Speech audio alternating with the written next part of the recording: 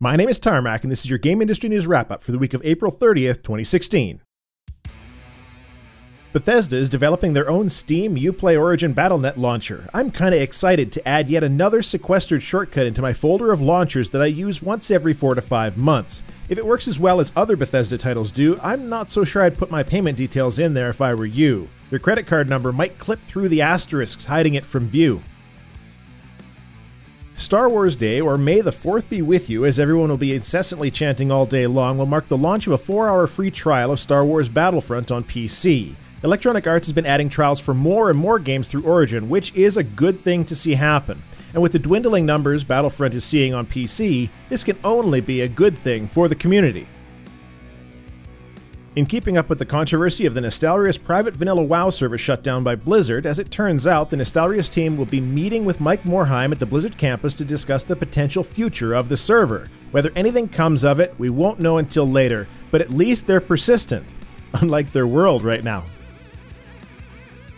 Creative Assembly, developers of the Total War Warhammer game, have backpedaled on their plan to introduce the Chaos Warriors DLC as a pre-order bonus. Fans of the Warhammer universe were less than pleased by the notion that such a major piece of the game was being gated behind pre-orders, and made their displeasure known through just shy of 50,000 dislikes on the announcement trailer for the DLC.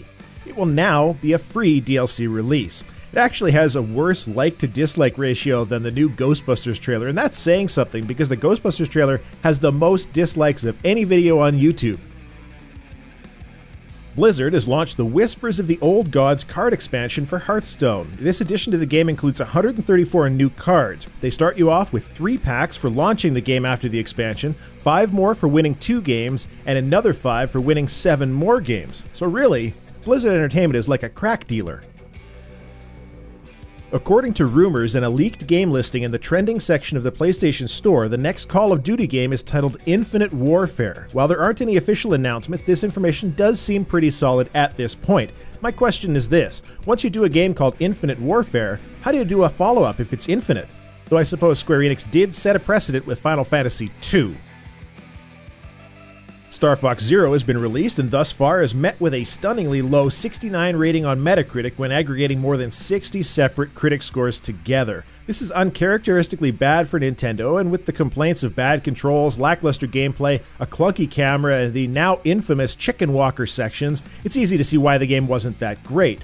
I'm all for innovation, but in this case it seems like Nintendo innovated for the sake of innovating, not the best reason to change things. For those who are looking for a sleep aid, consolidated financial statements are often a good choice of bedtime reading. However, reading over the Nintendo financials released recently, a surprise was found indicating that the NX gaming platform is due for launch around the world in March of 2017.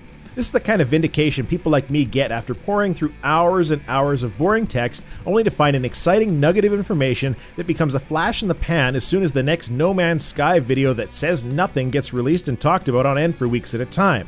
In addition to this bit of news, Zelda Wii U will no longer be a Wii U exclusive and will be delayed to 2017 as well. Maybe the NX will have a launch title after all.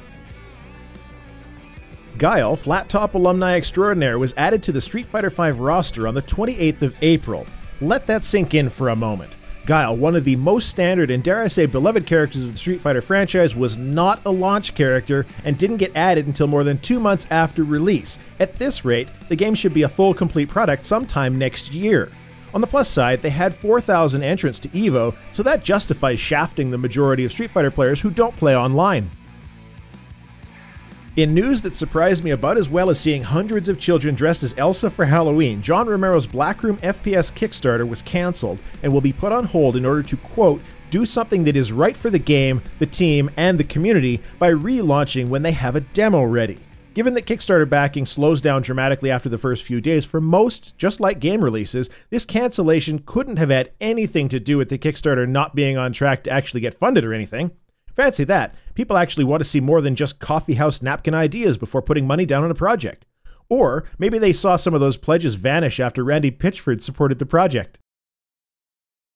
This has been your Game Industry News Wrap-Up for the week of April 30th, 2016. I'm Tarmack.